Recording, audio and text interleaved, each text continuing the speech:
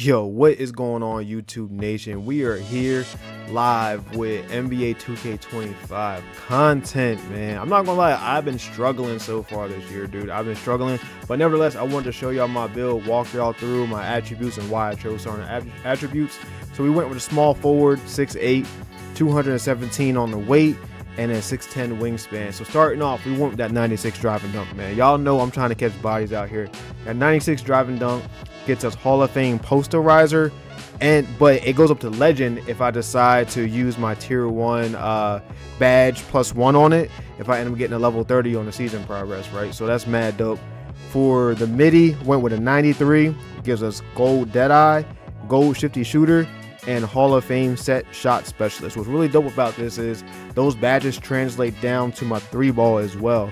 So even though I don't have a super high 3-ball, those gold and Hall of Fame badges translate down to my 3-ball and work for that as well. So we went with an 83 3-ball. I didn't want to go too high on that, but we still get bronze limitless plus all the badges that we get from the 93 midi, which is mad dope.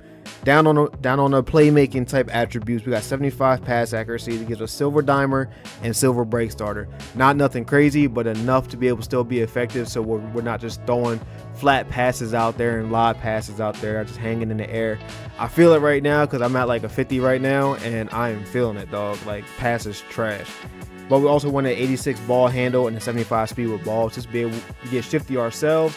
Not too bad, but able to at least handle the ball a little bit if we want to. Some silver badges there and some decent animation to come along with that. I'm still trying to figure out the dribbling. It's a little different for me, but we got it. We're going to lock in. We're going to lock in.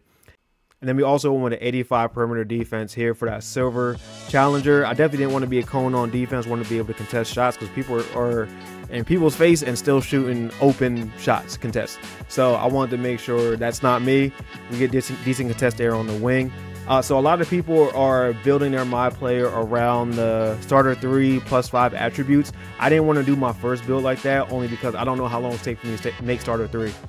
But if you got the time to grind it out and make starter 3 pretty quick, within like a month or so, I'll show you how I would build it if I was able to put the time in to be able to get those +5 attributes. So as you can see here, the build has a 93 drive and dunk instead of a 96. At starter 3, you get +5 attributes to wherever you want to put it at. So that 93 drive and dunk, you'll add 3 of the +5 attributes to that, giving you that 96, giving you the Hall of Fame posterizer and also the elite contact dunks off too. And then you'll add 1 to your 84 vert, giving you 85, giving you access to those badges and those animations as well. And then from there, you could bring your midi down to a 92 as well. And then that last attribute that you have, put that on the midi. You see, by doing that, you're at a 97 overall right now. It gives you more flexibility. Maybe put that on steel. As you can see, it can go up decently. And it gives you more flexibility in that aspect, right? So I understand why people are doing it. I just don't know how quickly I'll be able to make starter 2, and I didn't want to base my first build around that. So here's what we're looking like right now. That 96 drive and dunk for the elite contact dunks off too. I've been catching bodies with it, yo. I've been having so much fun catching bodies. We've got the 93 midi, 83 3-ball, 86 ball handle, and an 85 perimeter defense. And we also maxed out some of our physicals as well. I wanted to make sure I got my key attributes up before making everything.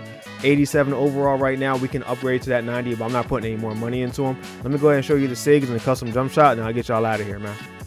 So here are the SIGs I'm rocking with right now, man. I'm still trying to fine tune it, figure out what works for me, what works for my play style, what are smooth and everything. But honestly, I've been doing decent with it. I just know I can probably maximize a little bit more with other attributes. Show y'all my custom jumper too. I'm using Tobias Harris. I know, don't laugh at me, yo. I'm using Tobias Harris, but I just sped it up. And I've been shooting decently with it. I'm still trying to figure out shooting myself. But we've been shooting decently with it. It hasn't been absolutely horrible, man, but shooting has been on and off for me. Still trying to figure everything out, man. But so far, I am liking this year. I'm liking the difficulty of this year, just trying to get used to it. And it just feels like, it feels different to me, honestly. And that's a good thing. I mean, that means I gotta adjust my game. I gotta get used to it, man. But let me know in the comment section down below, what build did you go with for your first build, and how you liking it so far this year, man? I appreciate y'all tuning in and be rocking with me throughout the whole year, man. Stay tuned for more. Until next time, peace out, y'all.